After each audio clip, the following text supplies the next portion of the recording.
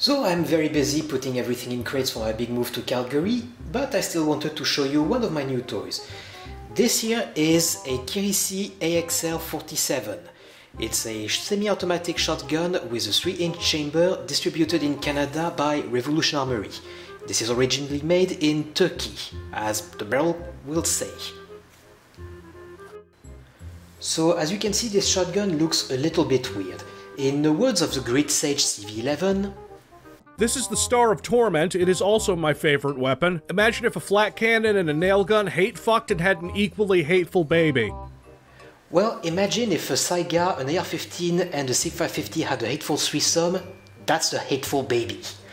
That gun is really weird. It has AR-15 controls and kinda AR-15 trigger pack. It has a different hammer inside. It also has kind of an AR-15 trigger that doesn't completely goes to safe. It has a ping pong paddle, obviously, with a porthole open inside. It's got a SIG-550 system for the mainspring that is in there. There is absolutely no spring in the upper receiver. And the gas piston is located right there. There is an actual port that goes from the gas block to the piston in this chamber.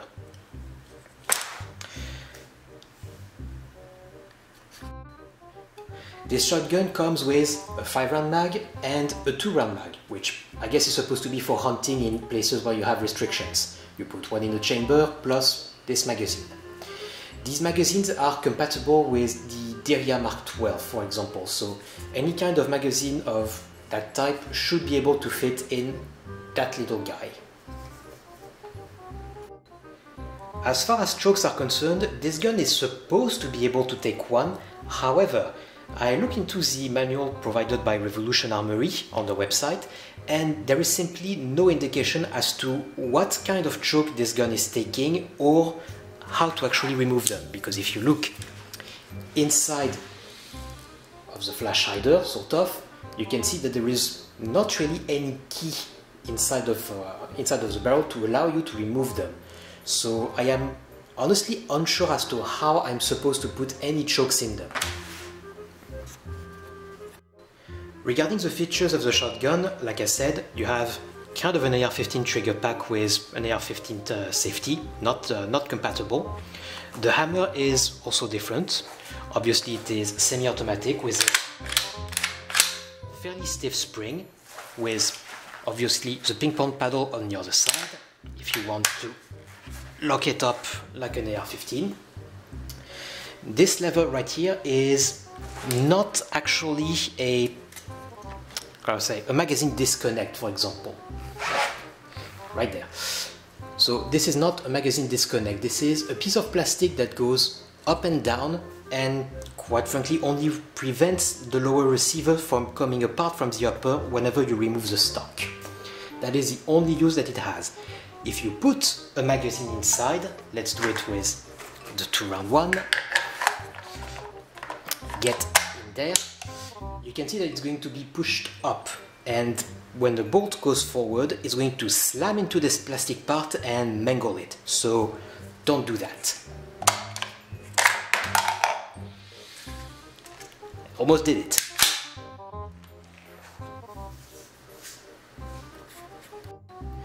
On the front handguard you have a copy of the AFG, and you have this kind of vented metal handguard with 2 pieces of Picatinny rail on the side and a full-length one on the bottom. The part that I'm not really understanding is they vented the handguard for heat dissipation, obviously. However, this is very tight, so good point on them, but I do not understand why in the world would they put these weird vent holes inside instead of M-lock, for example, or keymod even. To me that doesn't make much sense. In the back you have a fixed stock with a padded back or a padded butt, an adjustable cheek riser that you can just unscrew and adjust as you see fit. Personally, I just leave it completely to the bottom. This particular part didn't come with a rifle, obviously. This is just a sling loop that I just made with paracord. This is the first discrepancy that you find in the gun compared to what is displayed on Revolution Armory. On Revolution Armory, you can see that the picture of this gun has kind of an AR-15 stock that you can adjust, and also with a cheek riser. This one is fixed. It's not that much of an issue compared to the length that I usually use, which is, like Carl from InRange would say, about an A1 length. So I don't have any problem with this one, at least for now, but I don't really like to see the picture on the website not reflecting the final product. Now onto the sights. As you can see in the back, we have a rear sight that is adjustable for windage and elevation. This is a 2-dot arrangement in the back, and the front post is kind of an AR-15, no, kind of like an AK-47 sight. The front sight is not adjustable at all. It is completely fixed, so you have to do everything on the rear sight. In and of itself, that's not a problem. However, there is another discrepancy. On the website of Revolution Armory, we are told that this is supposed to be a fiber sight. Obviously, as you can see, there is no fiber optic anywhere on it, and there's also no provision to actually install one. The other problem being that, as you can very easily see, the 2 dots are not even the same size. So the same size, sorry. The left one is decently painted, but you can see it does not occupy the entire recess. The right one is pretty mangled, I would say. You can obviously put a red dot on it, considering there is a Picatinny rail on top of it. The Picatinny rail, however, is a little bit strange. On occasion I can feel it move under recoil. And the other thing that I'm wondering, I'm not a big shotgun guy, so you tell me if it really is possible. It is obvious that the top rail can be removed. The top rail and the sight is one piece, so if you want to remove any of it, you have to remove absolutely everything.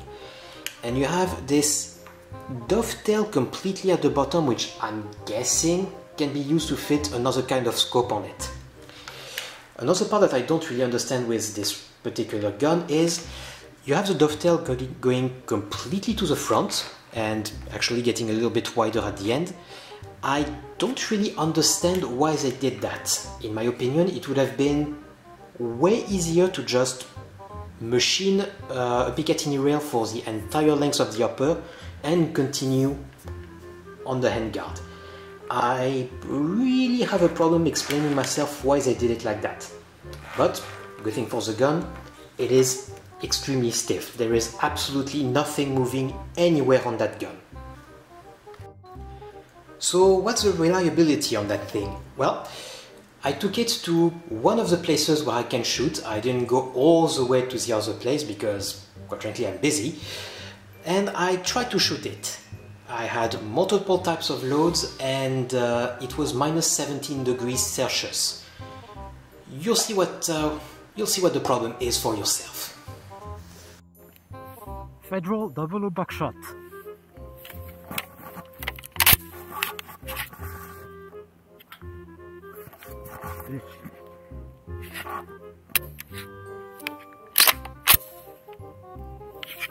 Failure to fire. Failure to fire. Yep, double feed.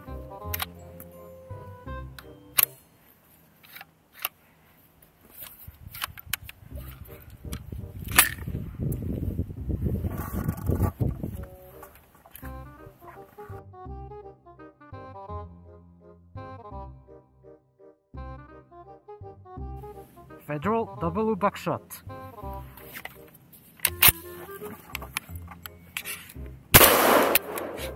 Failure to feed. Failure to fire. Left unopened.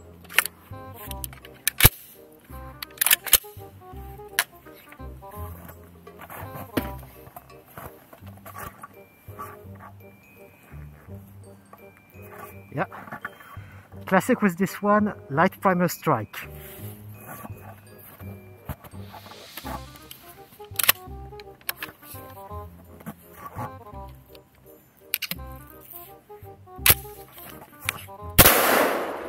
It works. Federal rifled slugs, 2 3/4 inch.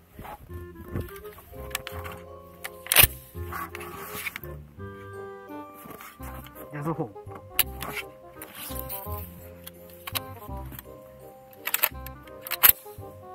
Light primer strike.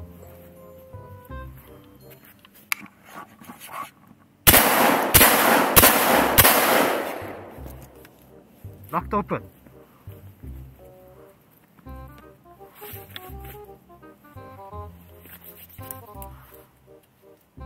Yeah, light primer strike. Works. Winchester 2 3/4 inch low recoil slugs. Fucking hole. That's a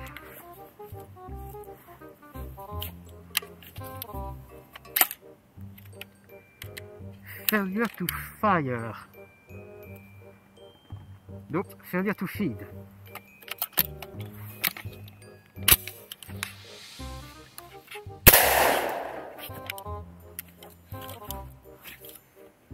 Ejected, done. 3-inch turkey load from Winchester.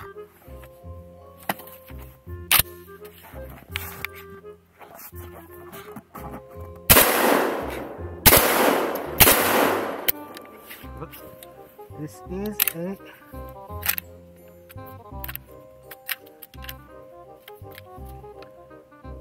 failure to fire. And done.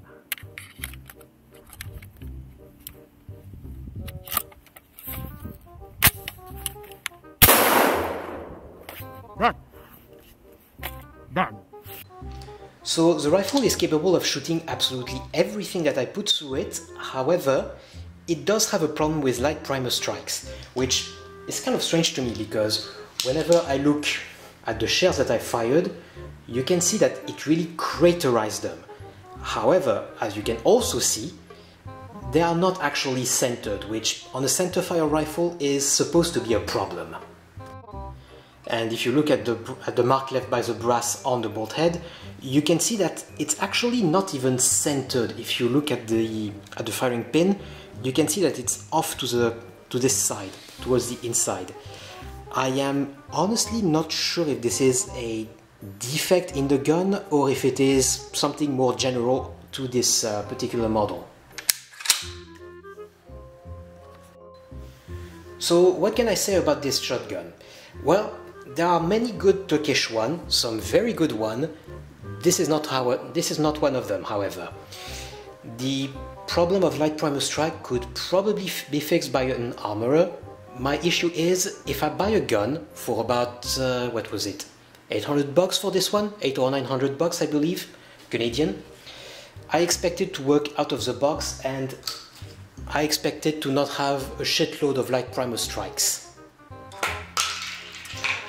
My other issue with the gun, or I should say with Revolution Armory itself, because I could not find the owner manual of Kirici, Revolution Armory decided that a disassembly guide was not necessary inside of the owner's manual.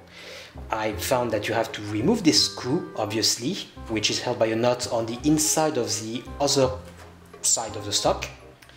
Once you take the stock out, you can take another screw out of the gun. Then you have the lower and upper that come apart. That's not an issue. Then you have these two parts of the upper. They are held with this pin, which for the life of me I could not get out. The other problem is, as I said, it's a bastard of many systems, including the SIG 550, which means the mainspring is in the front. For the life of me, I could not take the handguard off. I don't know if I'm doing something improperly, but I removed every screw that I could and I still couldn't take it apart. So, Revolution Armory, I don't know what the hell you're thinking, but always put the disassembly guide in the owner's manual. That's owner's manual 101, for fuck's sake. So, would I recommend this gun? Absolutely not. There is quite a few problems with the light primer strikes, and also the fact that the firing pin is actually not centered on the shell. I don't know if it's a default of manufacturing or something else, or if it's even linked to the light primer strikes. I don't think so, considering that it's really making a crater in the primer. The compatibility of magazine is a nice touch, but again, as I said, if you're going to have light primer strikes on every single one of your magazines, that's not really a plus. The rear sight is obviously not fiber optic, unlike what Revolution Armory is claiming. The stock is fixed instead of being adjustable, and considering there is already a 20-inch barrel, I cannot actually explain myself why, because it would still be non-restricted with the retarded Canadian laws with that particular length. So I don't know what else to tell you on that particular gun. Once I am done moving to Calgary and building the cryptocurrency farm for my client, I should be able to go back to better rifles. I have an RDB somewhere just for that. In the meantime, you can subscribe, leave a comment, leave a like if you enjoyed my videos, and hopefully next time I will have something better to show. Salut, bonsoir!